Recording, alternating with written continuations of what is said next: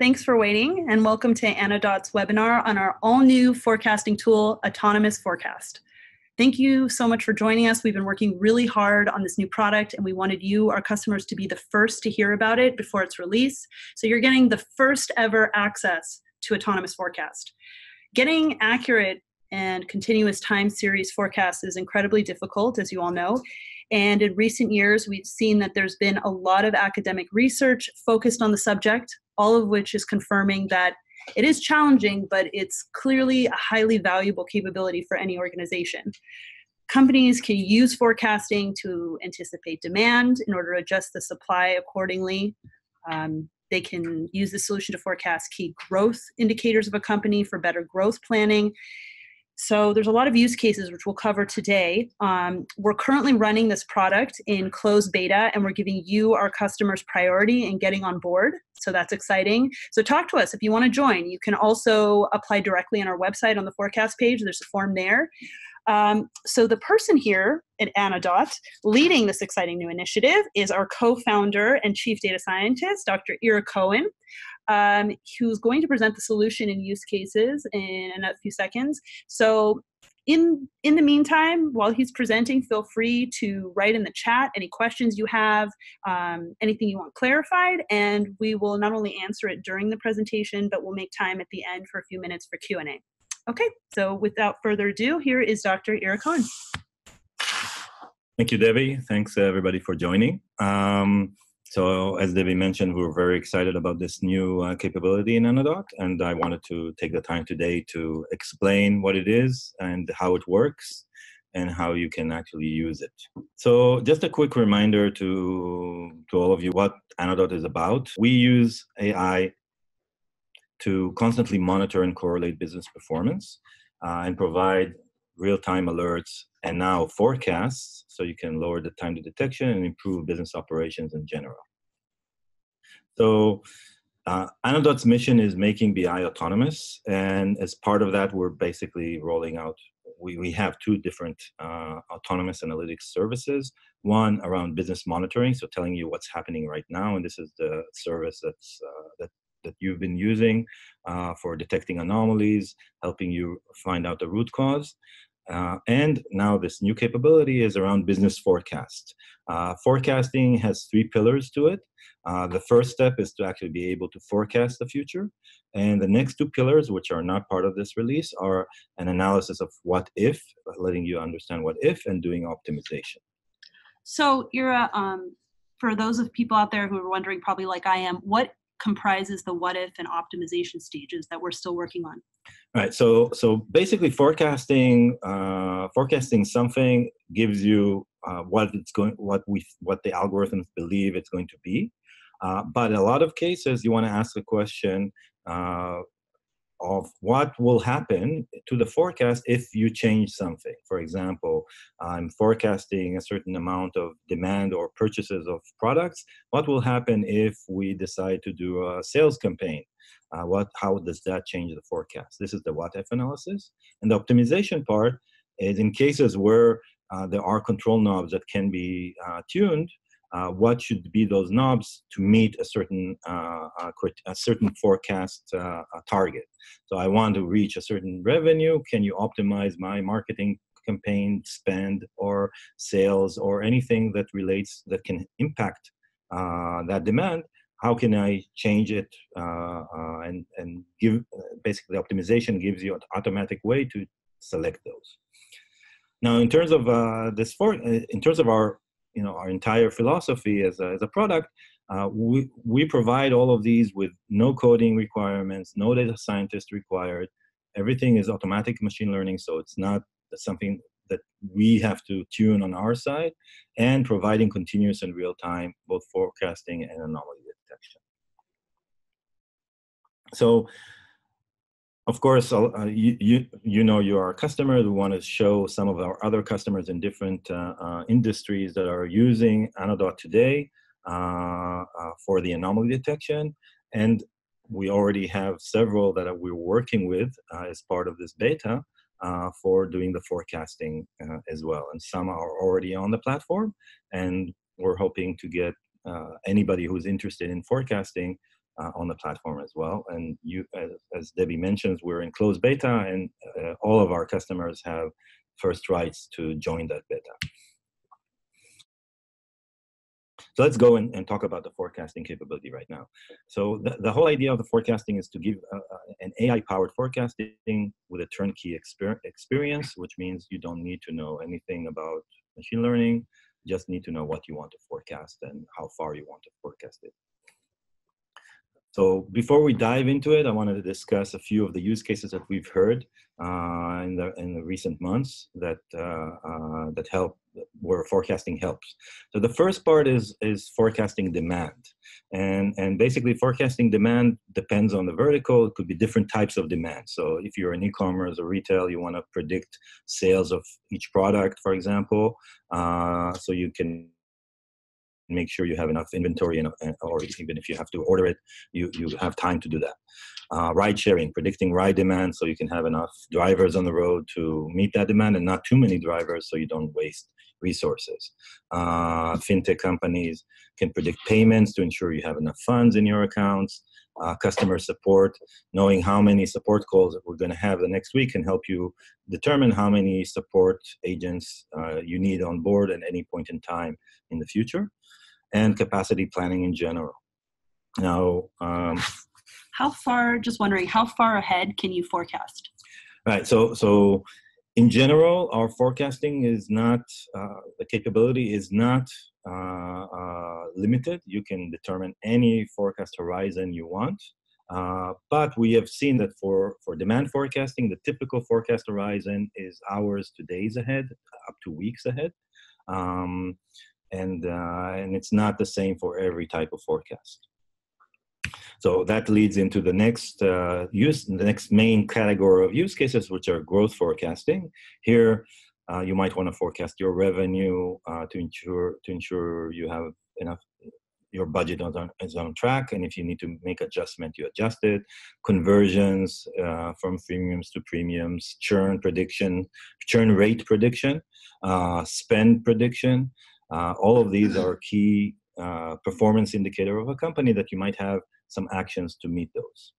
Okay, well, I have a question here. I'm actually wondering, what's with some of the beta, customers that we've been working with, what's the typical ask? Like, how far ahead do these users typically need to know their KPIs ahead of time? Right. So as opposed to the demand forecasting and growth forecasting, typically it's at least a month ahead, quarter ahead, and sometimes a year ahead.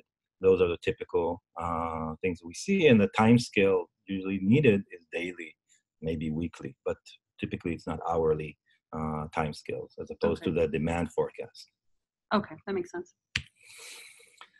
So what are the main considerations to get accurate forecasts? So forecasting can be done in a lot of different ways, simple ways, more complicated ways, but to get the best accuracy out of forecasting, you want to leverage a few things. You want to have your algorithms leverage several things. First, leverage any influencing metrics and events.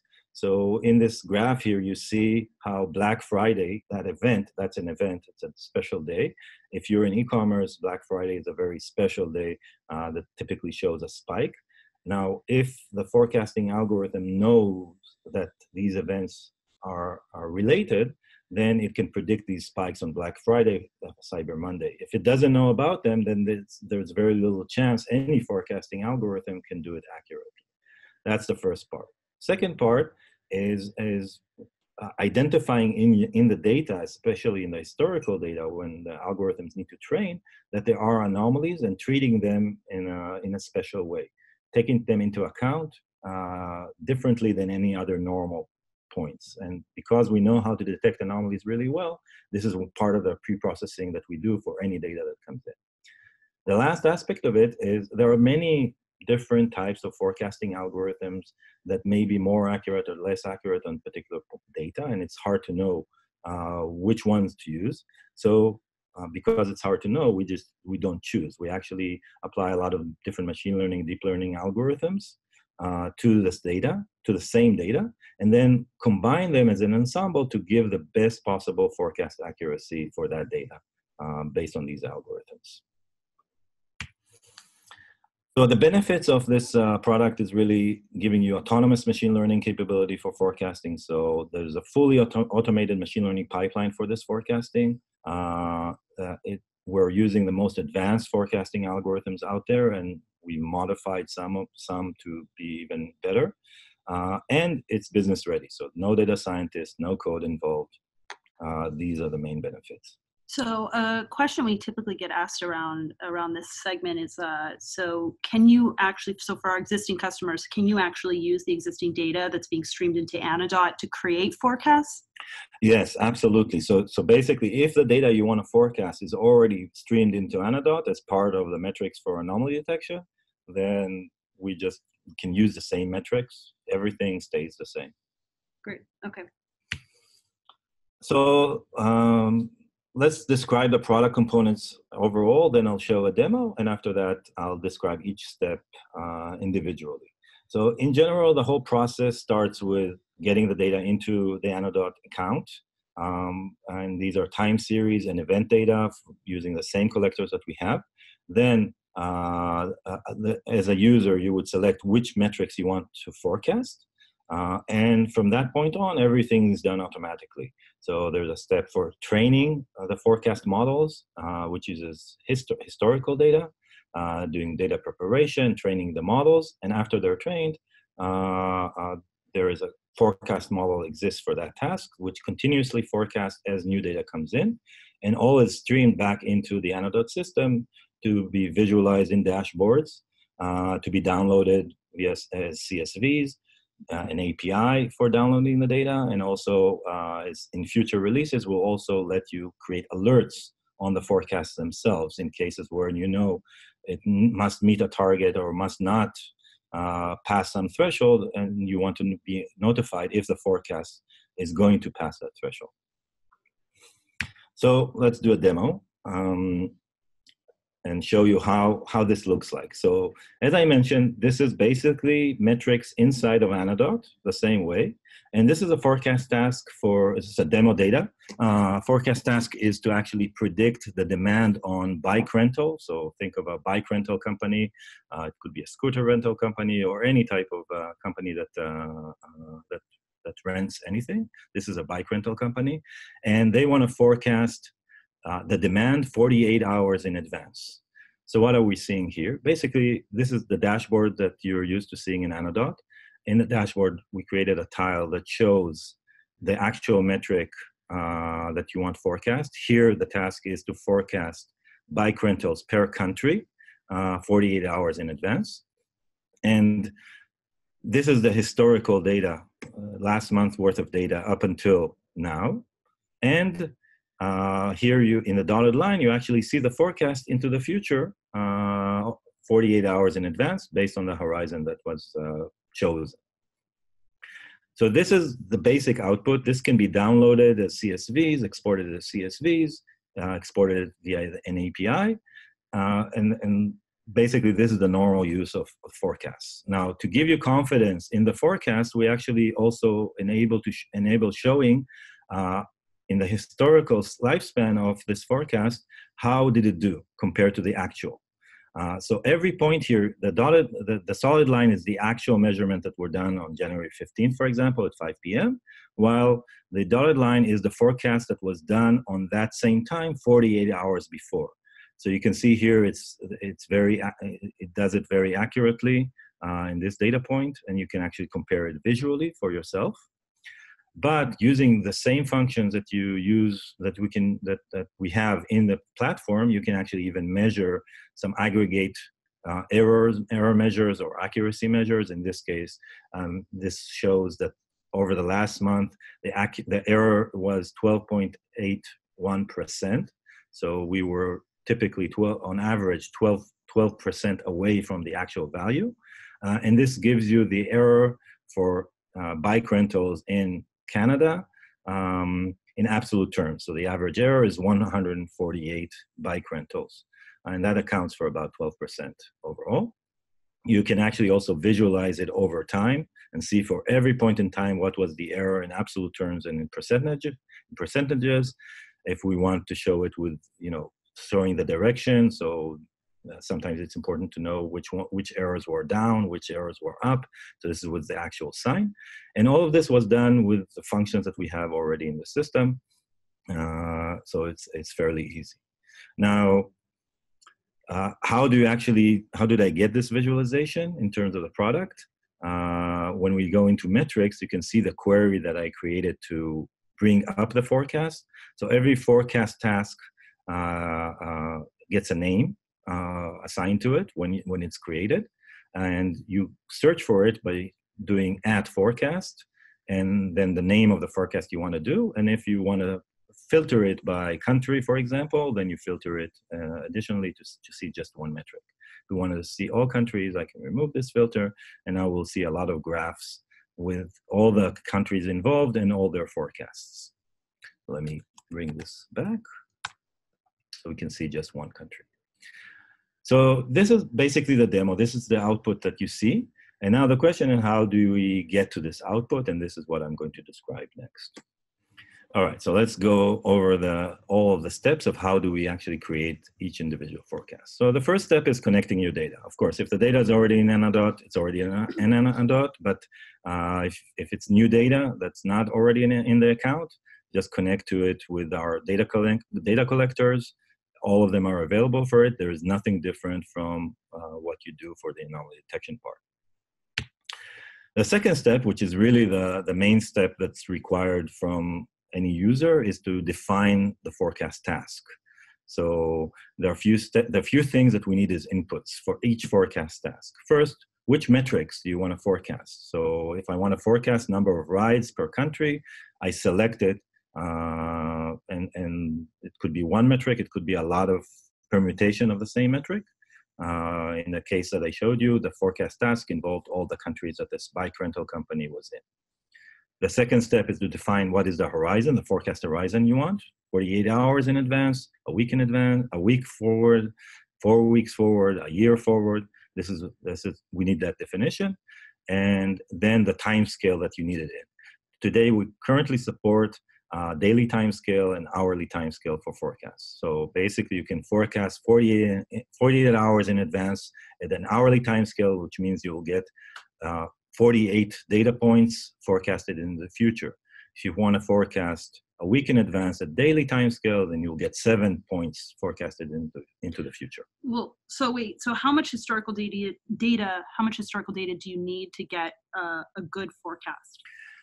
So best practice for it, there is no one answer that is correct. The best practice for it, if you're doing daily timescales, then usually 2 years will be good value to start, a good history to start from. Mm-hmm. If you're doing hourly, then probably 6 months is enough. Of course, if there are special events that are in history that that the algorithm should learn, like holidays, then we need at least 2 years for that, even if it's at the hourly timescale. Okay, and that being said, how would you recommend that people define the horizon? Like, what's the best practice for that, and what's the time scale that you need? Right. So it depends on the use case and what you basically you want to choose the horizon not too far from current time, but far enough so you have enough time to take the actions that you need. So if you're doing demand forecasting and it takes you 2 weeks to fill up your inventory, or you need 2 weeks in advance to take an action, choose that. But don't choose 6 weeks if you don't need 6 weeks, because the farther you go out, the less accurate the forecast becomes. By definition, any forecasting method, if you forecast farther ahead, it will get less and less accurate. So you don't want it to be too far. The same for time scale. If you don't need hourly time scale forecasts, if you don't need it hour by hour, then it's better not to choose hour by hour. Better to choose daily. It will improve the accuracy as you aggregate things up. Now, so this answers the question. Another inputs that are optional to the forecast task are there any supporting or influencing measures, any supporting events, or basically supporting events is an event that can help the model forecast better, like the holidays, like Black Friday, or it could be an internal event like a sale event, anything that you would know a priori before a forecast is made. So these are optional. and those tend to help a lot with the forecasting. You don't have to be very specific here. You can choose a lot of them, even if you don't know that they can help. And the algorithms will figure it out automatically. In the future releases, basically, we're going to select these these influencing support measures and events based on the data that's in the account already. And that will help improve things even. That will alleviate the need to define these supporting measures, unless they're not in the system already. All right, so from now on, everything is done automatically, and this is where the magic happens. So the first step is to actually prepare the data for these algorithms, these forecasting algorithms, and there is a lot of data preparation involved that's done automatically based on some of our IP. Some of it is best practices for these algorithms. The things that are relevant, that are special in terms of what we do in terms of our IP, are the understanding which of these optional supporting measures and events can actually influence the forecast. So that's done automatically, and their preparation is done automatically. And also, we're doing some anomaly-based pre-processing. So we're finding all the anomalies in the historical data and then treating them in a special way, sometimes ignoring them, sometimes using them, but this is part of the IP. An additional feature that we're going to have in the future is actually correlate this forecast task with publicly available data, for example, weather information. So we plan to actually integrate public data into Anodot that will be available for any customer and for these forecast tasks. And then we can automatically choose some of the public data that can help with improve the forecasting accuracy. What we would love to hear from you, and especially the ones that would become beta customers, what type of public data do they think can be useful? What type of public data you've seen in the past that can help understand your data better, and we'll prioritize which ones of these public streams we'll choose based on this input. So please provide it. The fourth step is now the training step. So we're taking a lot of history, 2 years, 3 years, 6 months, whatever is available, and now we're going to train these forecasting models based on the history. So the training phase basically looks at the history, splits it into a training set and a validation set, then trains all of these different models. And we have here LSTM, which is a deep learning model, Prophet, which is an open source from Facebook, linear temporal models. These are a lot of our models that do anomaly detection. We transform them so they can do forecasting, hybrid recurrent neural networks. And actually, we're adding more and more algorithms to this pool of algorithms because there is never one algorithm that wins all the time. So because we know that, we run a lot of different forecasting algorithms, and then we ensemble them. We check whether combining them into a single forecast is better than any individual one, and then choose the best option out of all possible options that we see for each metric that we need to forecast. That ensures that, that at least based on these models that we have, you will get the most accurate forecast possible on this data.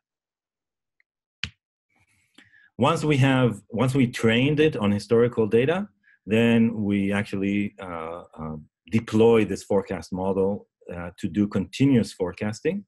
And it's basically going to work every time there's new data point coming in for these metrics that needs to be forecasted. It will automatically create the next forecast for all these metrics. Then these forecasts are pushed into Anodot as an object that is metrics. As you saw, the way you search for it, you write this @forecast and give it the forecast name, and then you can find them and visualize them, and then consume it via the alerts, via reports, via the API, any one of these.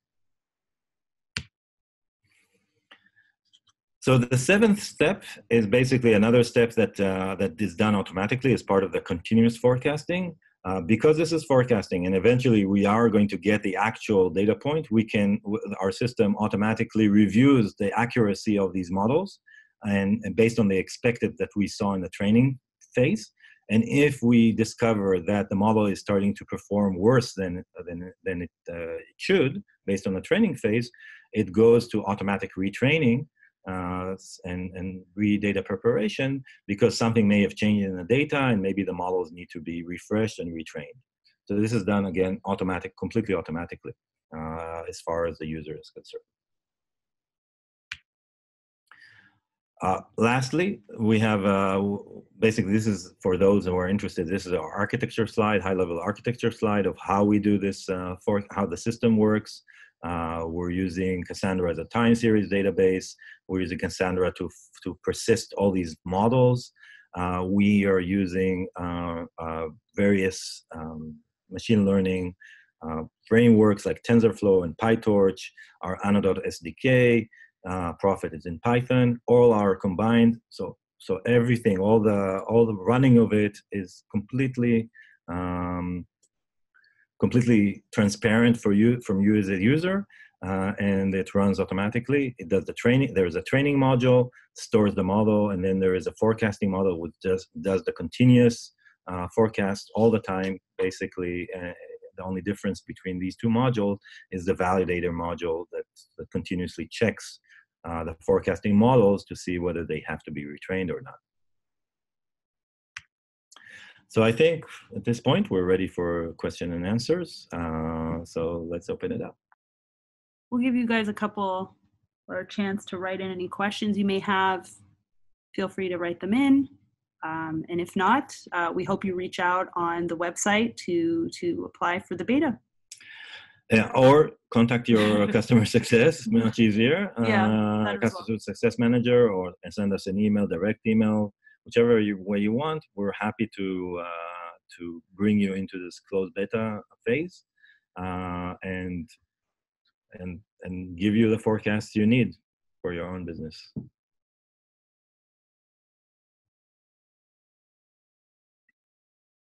All right, so if there are no questions, I think that we're done for today. And if you need a special demo for yourself, we're going to send this webinar as a video. Yeah.